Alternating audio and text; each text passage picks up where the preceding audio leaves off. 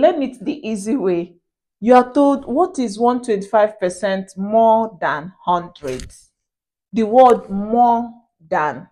When you hear more than, what to do is just the trick, okay? So you're going to have 100, add it to this percentage you have.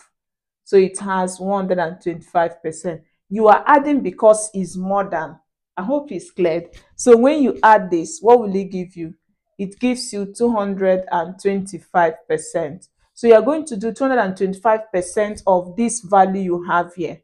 And 225% is a fraction of 100. So it means 225 divided by 100.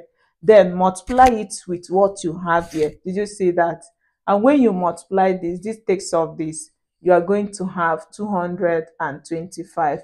And that is your answer. What do you think about this? Let's know.